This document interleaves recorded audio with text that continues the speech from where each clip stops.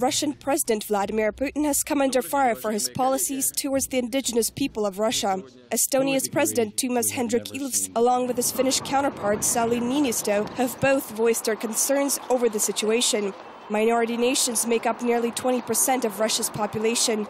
Among some of the problems and challenges that nearly 185 ethnic groups face in Russia are the suppression of information about their plight, as well as cultural and linguistic loss. In Russia's Far East, indigenous people now only make up about 10% of the population. The rest of the region's population is largely made up of ethnic Russians. The Crimean Tatars living in Russian-occupied Black Sea Peninsula face even tougher repressions. This week, their main governing body, the Majlis, came under attack.